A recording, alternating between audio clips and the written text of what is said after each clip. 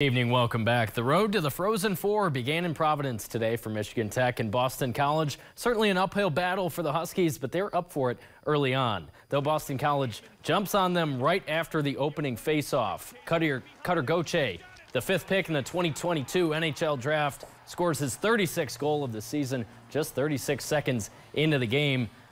But the first power play of the game results in the Huskies' second shorthanded goal of the season. BC turns the puck over in the neutral zone. Max Koskiperti deposits it unassisted. Two teams enter the first intermission tied at 1. But the Eagles retake the lead at 6:57 in the second period.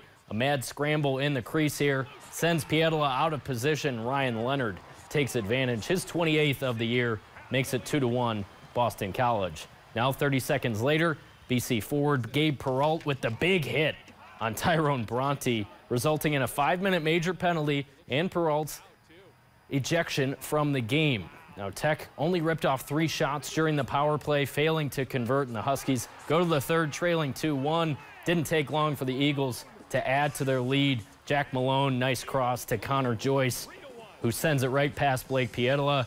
It's a 2-goal cushion for the Eagles, and just over a minute goes by before the Eagles add to it. Will Smith, the 4th overall pick in the 23 NHL draft, dishes to Oscar Jelvik.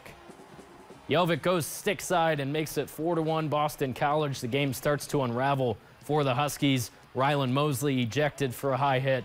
Chase Pietila penalized for the misconduct here.